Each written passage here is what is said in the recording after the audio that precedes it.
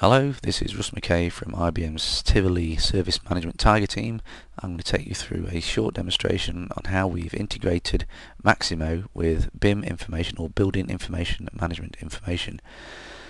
The BIM information is normally generated during the design and architectural phases of a building project, and that includes CAD information and information relating to the various objects that the architects have designed into the building.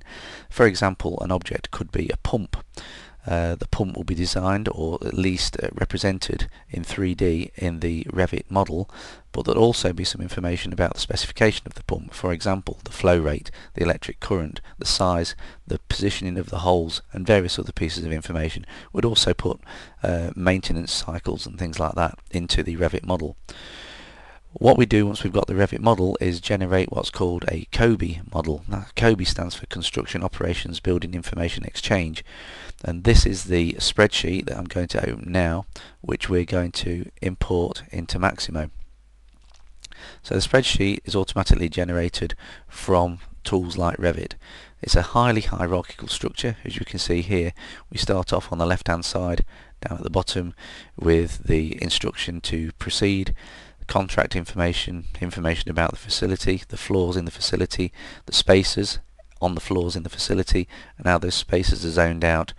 We can also have information about the type of space, the components used within the space, system information, assembly information, resources, job information, lots and lots of information. In fact, typically on a reasonable sized building you can have hundreds of thousands of lines in your spreadsheet.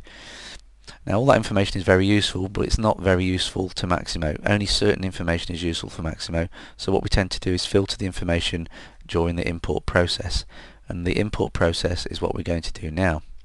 I'm going to import a new building model, so that's choosing the building import over here.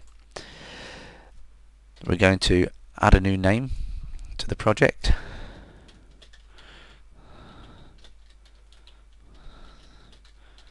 We'll just call it Russ August 14th project.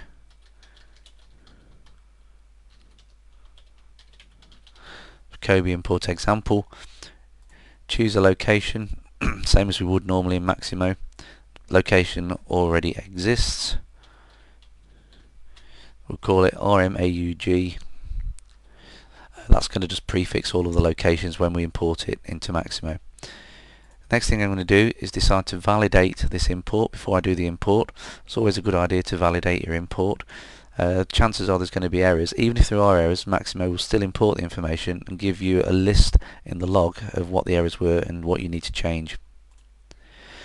Next thing we're going to do is leave everything as the defaults, and we're going to start the import. Yes, I do want to save my changes. I'm going to import from an Excel spreadsheet. Choose the files. You can see the files on my desktop. So the file that I'm interested in is this one here. So I've selected the file, we've got it in there. I've got a set of options here that I can play around with, things like what sort of login level I want to import at, and lots of other bits of information. You don't need to do a lot with this at the moment. Remember, again, this is a demonstration of how we can import the COBie information into Maximo, and this is pretty well set up how you would normally do it. You can change things if you need to, but I don't think I would at the moment. Again, we can look at what attributes we're going to bring into the system, various default information about the facilities, and we can also look at the log when we're doing the import and also after the import. So what I do then is hit the validate button, and it goes away and does the validation. I'm not going to do that right now. The reason being, a validation of this type of spreadsheet will take probably 5 to 10 minutes, and during a demonstration it's not a good idea to waste 5 or 10 minutes waiting for something to finish. So we're just going to use a building model that's already in the system. So that's part 1 of this demonstration. Part 2 of the demonstration is going to show you how you can use the information in Maximo to navigate around a typical building during the operational phase.